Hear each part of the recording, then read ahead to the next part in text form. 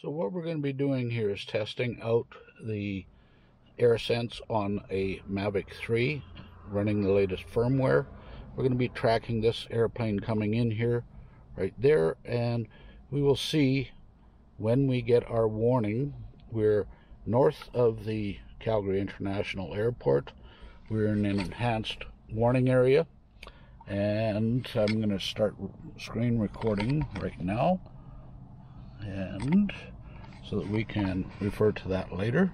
And we go into the DJI Fly app. Don't know how much you can see because of the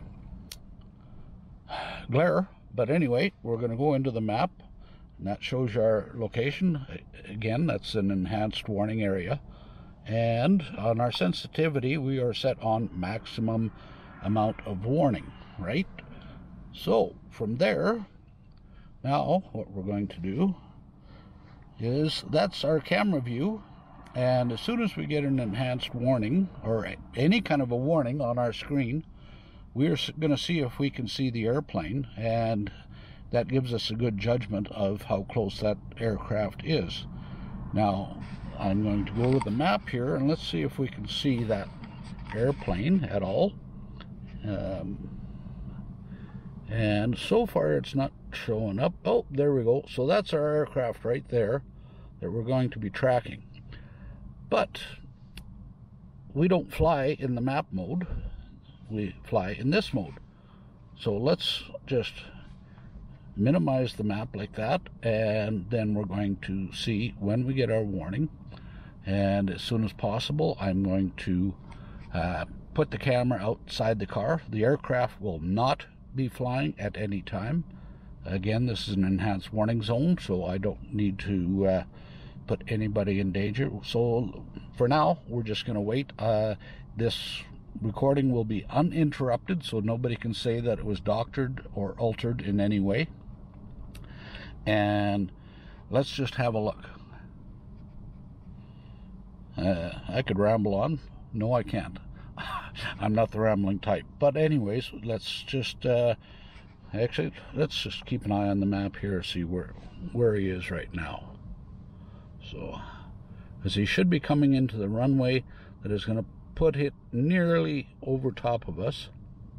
Oh, there he is. He's still 10 miles out, but they move pretty quickly. And I see we got another one over here. So Airsense is picking up the aircraft, but the key thing is, how soon do we get a warning? And that is my biggest issue that I have with Airsense, is that warning comes way too late, even at its most sensitive setting.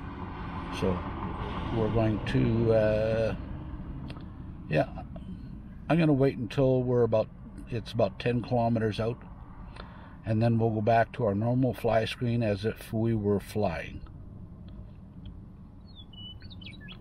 So we're down to 11.5 kilometers right now, and there is two runways here. As you can see, we're just outside the glide slope of one of the runways. The other runway doesn't show up here as protected. The FlySafe database probably could be updated, and it would probably include it, but I didn't want to include that at this time because of it may not allow me to even do this test, even though I'm not taking off. So now we're just about a little over 9 kilometers away. So probably within the next couple of minutes, we should be able to see this aircraft. Well, I shouldn't say see it, but let's go back to here and let's have a look and see when we get a warning. And again, I'm just going to put the camera up like this and see if I can see the aircraft somewhere. But hopefully you guys can see the screen, and we should be able to hear an audible warning as well. So I'm going to shut up now until we get that audible warning.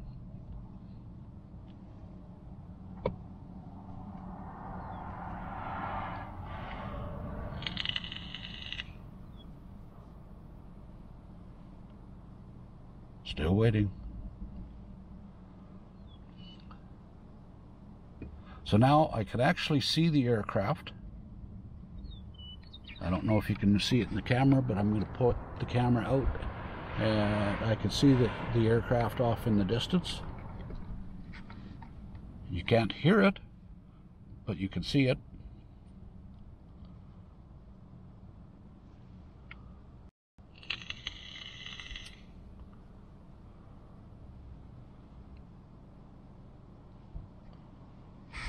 Fly cautiously. Fly cautiously. There. So we just got our warning, and now hopefully you can see that aircraft. That aircraft is at less than 1 kilometer away. Easily less than 1 kilometer away. And that would give you absolutely minimum amount of time to do any kind of reaction to this incoming aircraft. So there's our aircraft. And we've got our warning on the screen, and on the map you can see the aircraft just going over top of us. And that concludes this test.